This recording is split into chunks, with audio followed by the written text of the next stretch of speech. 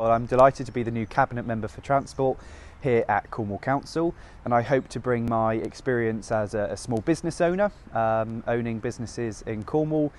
to understand the importance of improving connectivity, especially in our rural communities, and to ensure that that connectivity helps power our local economies, which creates well-paid jobs for local people. I work with officers here at County Hall to set the overarching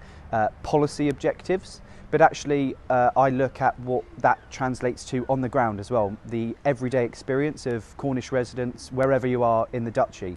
So that can be from making sure that we're filling in potholes on time, to rolling out the bus fares pilot, £23.5 million from central government to get cheaper bus fares for people across Cornwall, up to our major infrastructure projects such as the A30 St Austell Link Road, bringing all of these policies together to make sure that we have a sustainable and connected transport system for residents in Cornwall.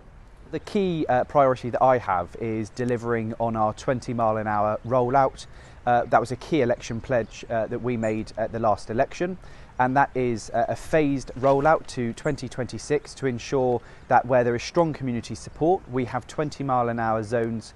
in places to make our streets safer, to slow down our roads, and to help also our transformational priority to ensure that there's behavioural change to get people walking and cycling more across Cornwall,